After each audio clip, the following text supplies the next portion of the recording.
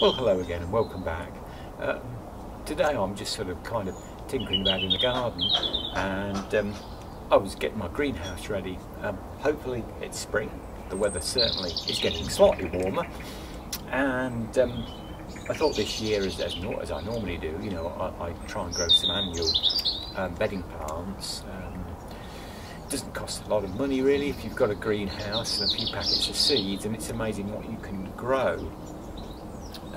But I had a look. I washed my greenhouse all out the other day, and I had a look, and my very ancient Aladdin Paraffin greenhouse heater looked as though it was in need of a bit of attention. I don't use this a lot now. It's very difficult. I mean, it can be truly expensive heating greenhouses, whatever form you use, if it's electric, propane gas, paraffin, which is getting harder to find locally. But I like this form of heating. This is my second one of these. I bought this off eBay as this one about 20 years ago. I had one identical to this prior to this, and I bought that in 1979. And this is the Aladdin Series 22 heater. It's a proper designed paraffin greenhouse heater. It's not designed, or was never designed to use inside. Gracious, it's just a very basic wick.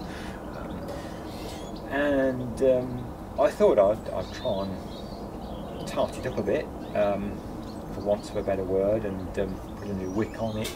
It needs a new micro window. You can't see the micro there. You can't see when you've lit it what the flame's looking like through that. It's gone very discoloured.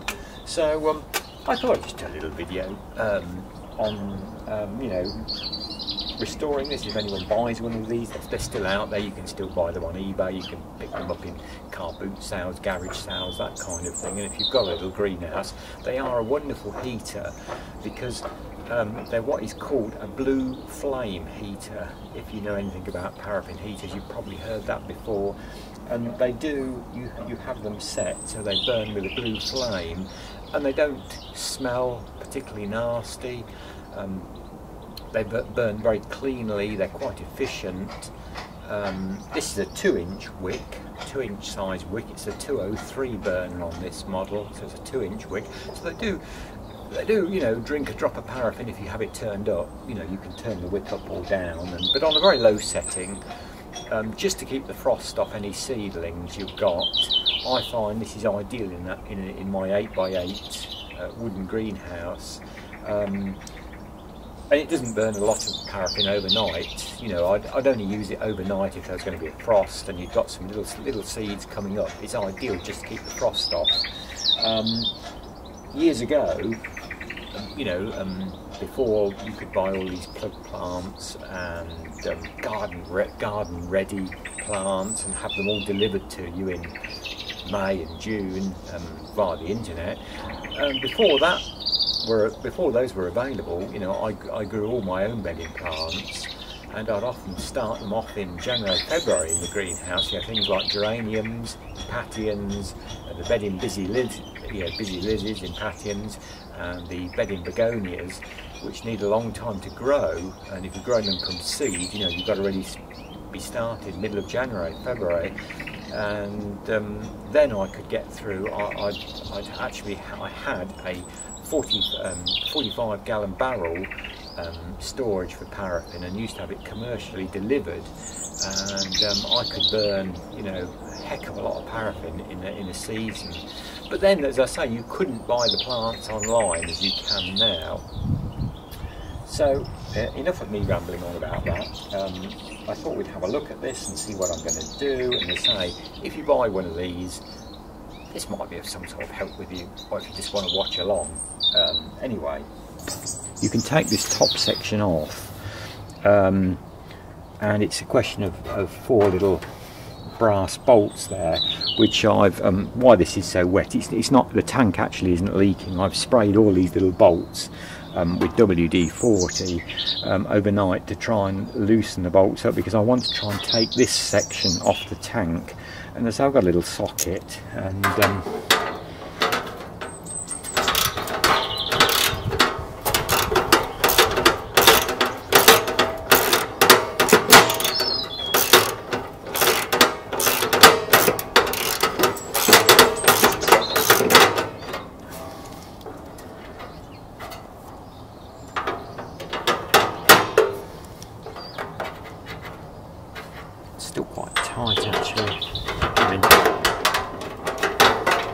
there we go. That's the first one. It's a little brass bolt there that comes off. Obviously anything that's been in a greenhouse, it's a very harsh environment. You're watering, it gets wet, it gets hot, it gets dry, then you water it, and obviously it stays in there over winter when there's, you know, I don't grow nothing in the greenhouse, so it's quite a harsh environment. So hence why this heater has suffered over the years a little bit, but I'm quite surprised.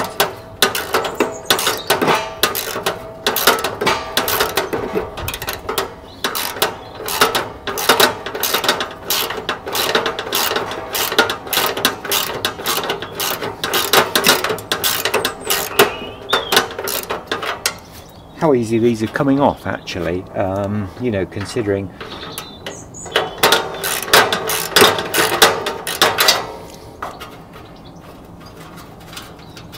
And there we go. So that's one side off, and I'll bring you back in when we've got it off.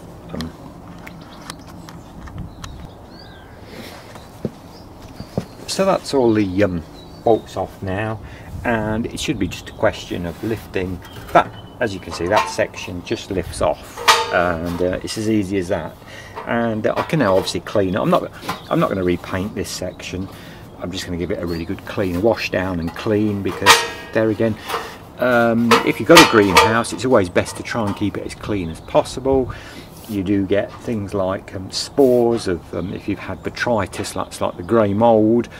They can linger on surfaces like this, and so it's good thing to wash it in just to basically some washing up liquid and warm water and give it a good wash down and a clean off, and that's what we'll do with that section there.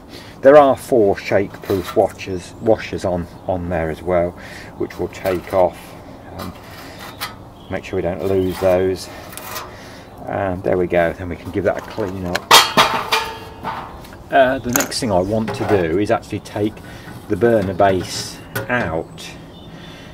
And to do that, you remove these curled nuts. Now these can be very problematical on these heaters. This side, the actual stud broke off several years ago when I was changing a wick. So I've got to be extra careful how I take this off, and how I normally do it. These are rounded. Hopefully you'll see that. You can't get a spanner or anything on there. You really need some grips, some old grips, some pliers, some water pump grips, that type of thing to get a good grip on these. And you've got to be really careful, because the actual threaded part is made of aluminium, and they're going onto a steel stud, and so the aluminium tends to corrode. But I'll get a tool and so we'll try and loosen those off. Now there we go. As ever I said, you see, that had so corroded on. I hadn't switched the camera on, but the stud again actually broke. So I've got to think of get some other form of fixing for both sides now. But that shouldn't be too much of an issue. Hopefully we can make something up to refit this, you know, to perhaps drill through and get something in that, and so as to hold this hold the wick back on in place. I'll take the other one off anyway and show you how this assembly then lifts out. Get the wick assembly out without releasing that one, as I say, because I've had to put my own new stud through there because it sheared off a couple of years, well, 3 or 4 years ago. So obviously I'm going to try and remove it because I want to try and paint the tank, because the tank is so rusty. But you see, that's how you remove if you ever want to change the wick, you've got to get this unit out, and we'll have a look at putting a new wick on it a bit later. I have got a new wick coming for it because it's very worn and it's very burnt. They do tend to, over a period of time, they do tend to carbonise. Although you have to keep them you keep them clean with a wick cleaner, they do still carbonise and burn down and burn a little bit uneven as well. So we'll drain the fuel out of the tank and then take it from there.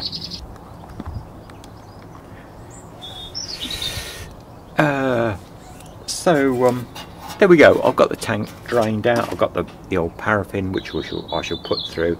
There is a certain amount of water, and I don't think you'll see that yuck in there, but I will put through that. I've got a nice sieve water separator funnel, so rather than waste that paraffin, that can be mixed with some new stuff. If I put it through the water separator and then the filter funnel, that will take all that yuck out of there, and it can be used rather than waste it. The tank is in a bit of a sorry state really, but it seems sound enough still. I did get the other stud off, the one that I've had to, you know, bodge up myself.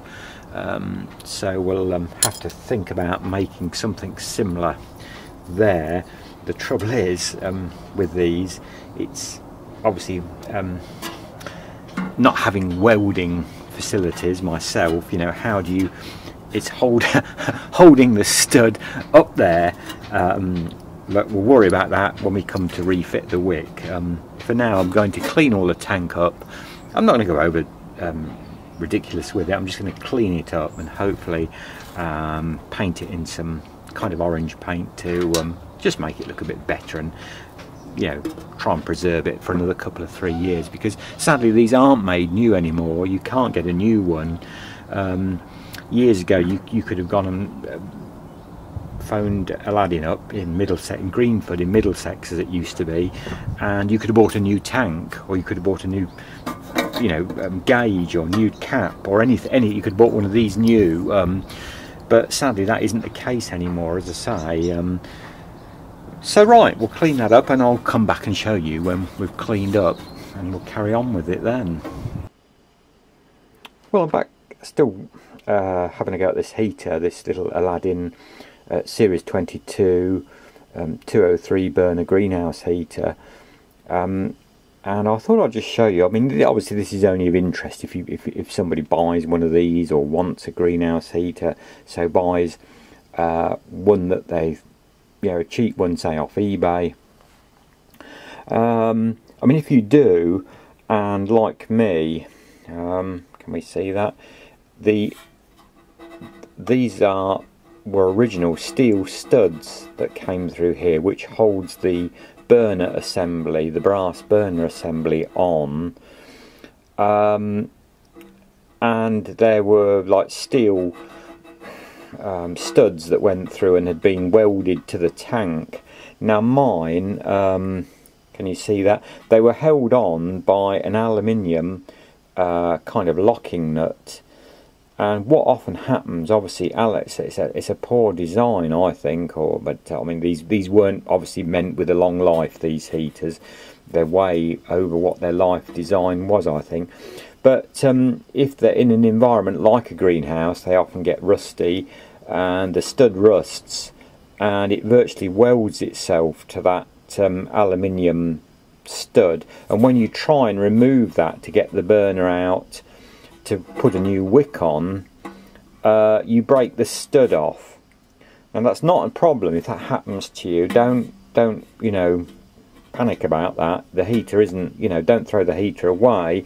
All I've done is found some thin brass stud, and then obviously put that through and then bolted it, and you've got enough room, clearance, because the we show you, that goes on like that, and then you have a new bolt that slides down and holds the burner in place. I also found that when I took all this off, I've got quite a few holes here as well that had just rusted through, so I had a go and bought one of these. I've always been wanting to try them for some time. One of these aluminium brazing rods, and just with a little propane gas torch like I've got, I've sort of filled some of the holes with that, and it seems to have worked well. I then obviously rubbed it down, and I'm going to give this tank, if we zoom out, I'm going to give the tank a quick paint up. It's had a basic rub down. We're not going to stand over it.